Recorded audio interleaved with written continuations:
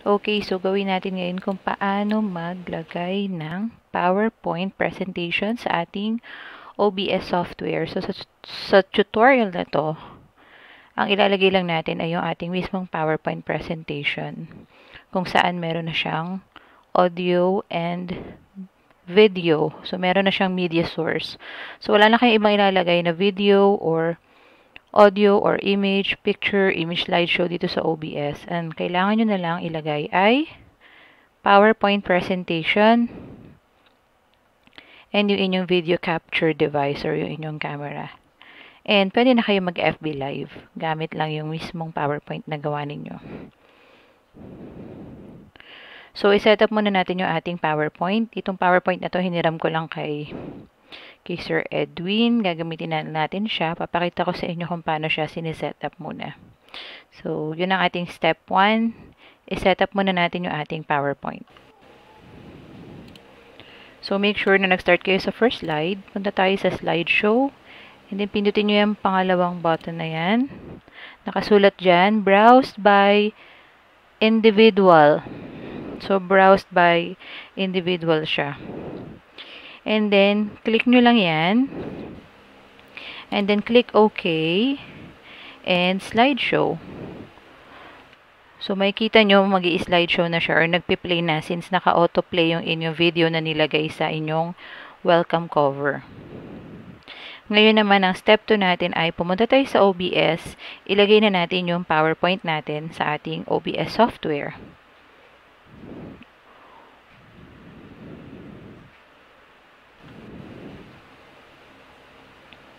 Huwag nyo siyang i-minimize. Basta i-open nyo lang yung inyong OBS Studio.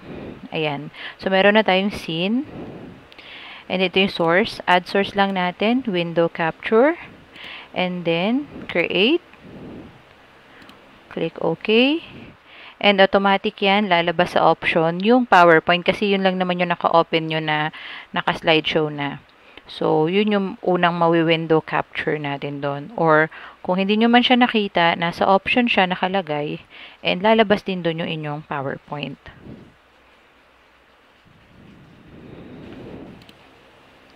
Piliin nyo lang yung mismong PowerPoint na naka-slideshow na, and then just click OK.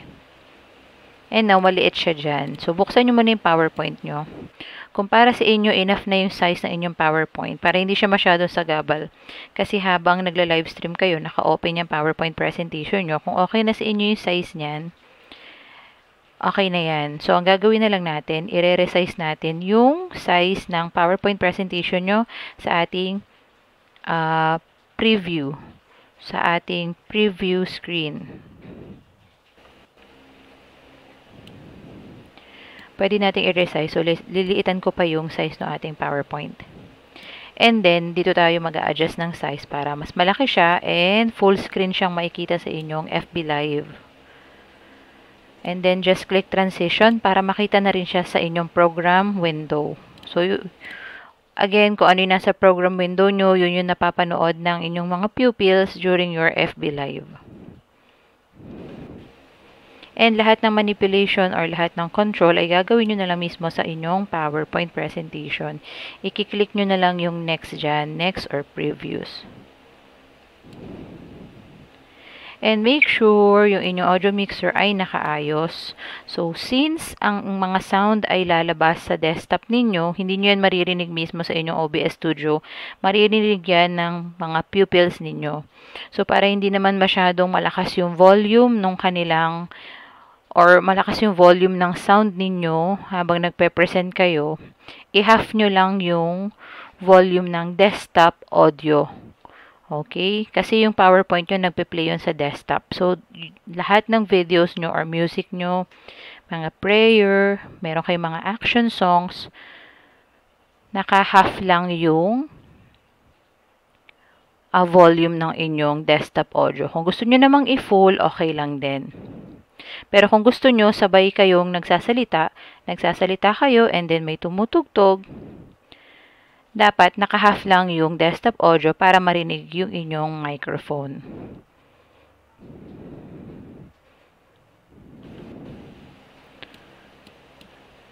So, yan. Diyan nyo lang gagalawin yung inyong desktop audio. There. Lagay nyo lang sa gitna kung okay na sa inyo yan. And then, click nyo na yung inyong mismong PowerPoint kasi doon tayo magko-control ng next slide.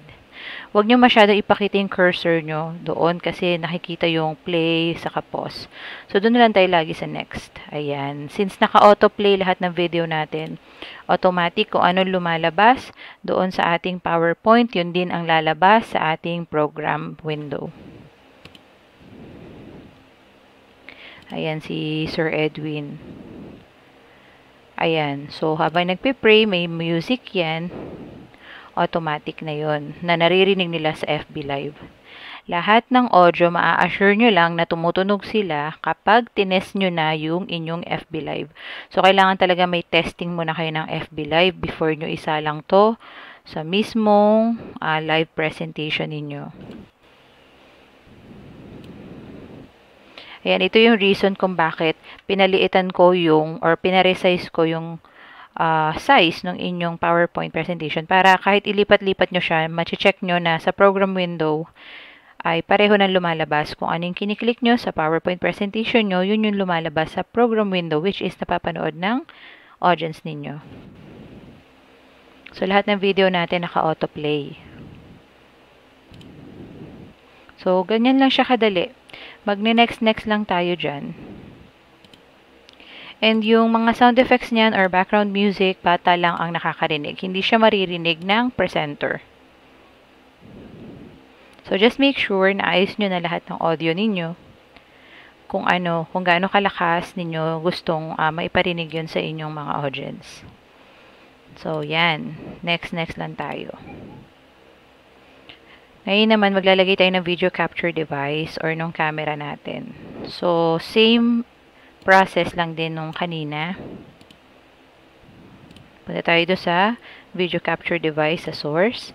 May existing na tayo. So, doon tayo sa add existing. Click natin and just click OK. So, yun yung video capture device ko. Hindi ko na pinakita yung aking mukha. Just to show you. Mali yung na-rescale ko dito. Ang na-rescale ko dito yung mismong PowerPoint. So, make sure na na-click nyo ay yung mismong video capture device. I-rescale nyo na lang uli. Okay lang naman yun. Ayan. So, liitan nyo lang yung camera nyo dahil para hindi nyo masyado na-occupy yung mismong screen ninyo.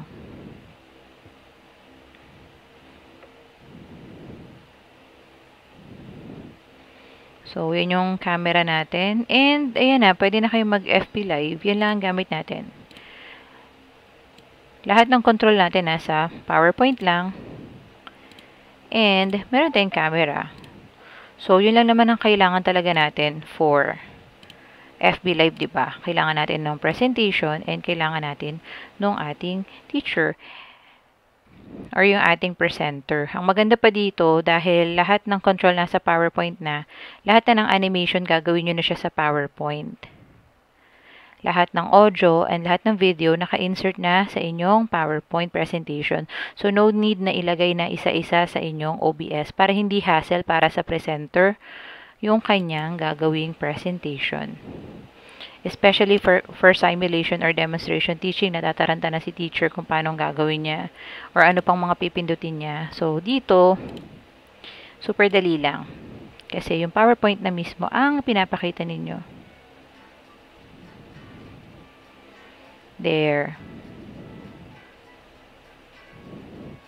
Makikita nyo, di ba, parehong-pareho. Kung anong clinic nyo sa inyong PowerPoint presentation, yun din yung napapanood ng pupils ninyo.